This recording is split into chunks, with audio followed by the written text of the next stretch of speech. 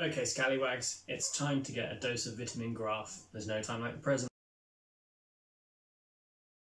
Now, from my experience, kids are really good at getting 1 mark out of 2 or 3 available for talking about patterns in graphs, and there's more detail needed to get the 4 marks.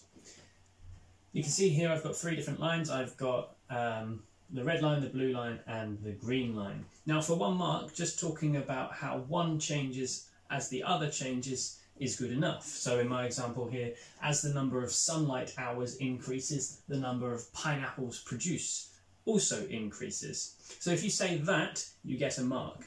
You don't get an extra mark for saying that is a positive correlation. That doesn't go far enough. You need to talk about the rate of change between these 2 variables. Is it directly proportional or not? Now, you would have met before this equation for a straight line on a graph, y equals mx plus c. Remember, m is the gradient and the plus c is the y-intercept. Now the blue line and the green line both intersect the y-axis at 0, which I haven't put on. 0. Happy days. So this plus c term for the blue line and the green line is both 0. I can get rid of it. It's 0. It doesn't matter. It's not there.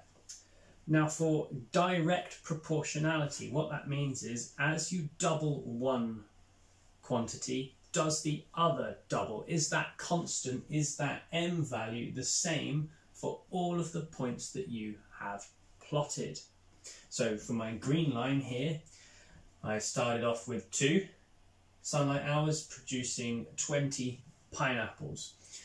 If I double my sunlight hours to 4, does the number of pineapples produced double?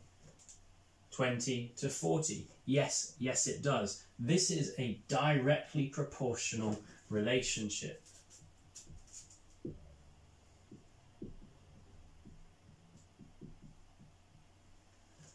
Let's look at the blue line now.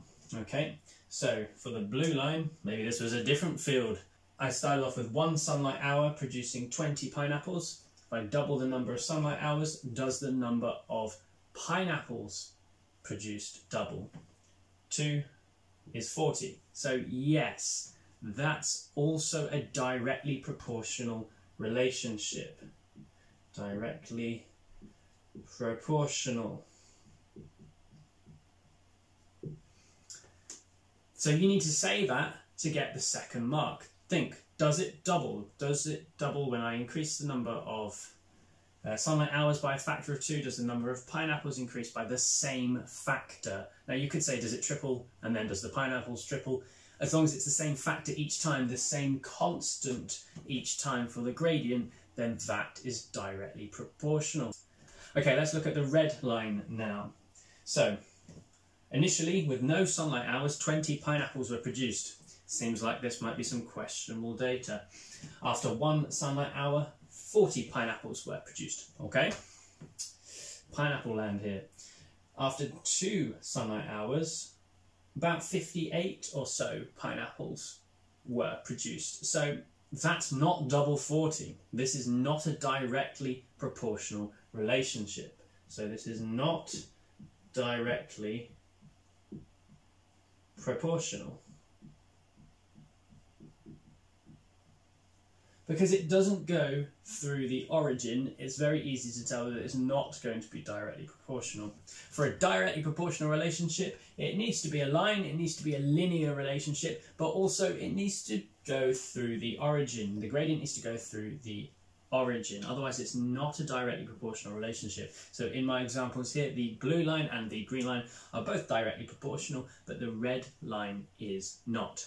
Now if you were conducting an experiment and you were expecting whatever thing you were doing with that red line to give you a directly proportional relationship, and it doesn't, then that's a big clue that you've got some sort of systematic error.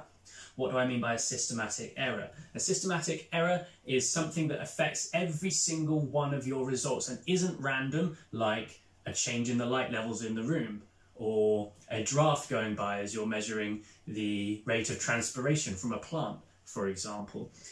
A systematic error is something that affects every single one of your results. So it could be that you didn't make sure that your scales were set to 0, for example, and that affected each and every single one of your results. So this here could show a source of error in your experiment if you were expecting the relationship you were testing to be directly proportional. So, to recap, if it isn't a linear relationship and it doesn't go through the origin, then it's not directly proportional. If it is, like in the case of my blue gradient or my green gradient, then you need to say that. If you've not been presented with a graph and you've just presented with a table of data, then do a couple of sums with it. Is the difference between them the same each time? Does it go from 20 to 40 to 60 to 80 as the other variable goes from 2 to 4 to 6 to 8? Check that doubling thing. It's the easiest way to tell. This purple line on my whiteboard now is not a directly proportional relationship. You can see here that it looks initially like it's directly proportional because we've got a linear segment going through the origin, but after a while that changes. Now if you face a question that's 3 marks on this, it's likely that it might combine these elements. You might have a straight section initially where you can say, well, it was initially directly proportional, but then something changed here. This kind of looks like a factors affecting the rate of photosynthesis graph, for example.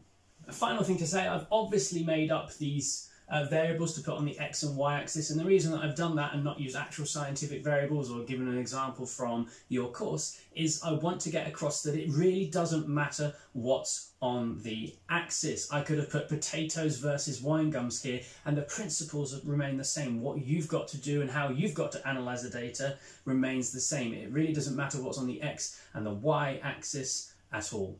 Okay, so I've got some new variables on these axes now. I've got subscribers to Mr. Hull Physics compared to Hull Happiness. And as you can see, as the number of subscribers to Mr. Hull Physics increases, Hull Happiness increases. And this is a directly proportional relationship. And what I'm saying here is if you found these useful, I'm clearly enjoying making these videos and it's given me something to do in this period of isolation. So if you know someone that you think will find this useful, or you've got a Facebook page where you think this could go in, then please, please, please, pass the message on. Thank you.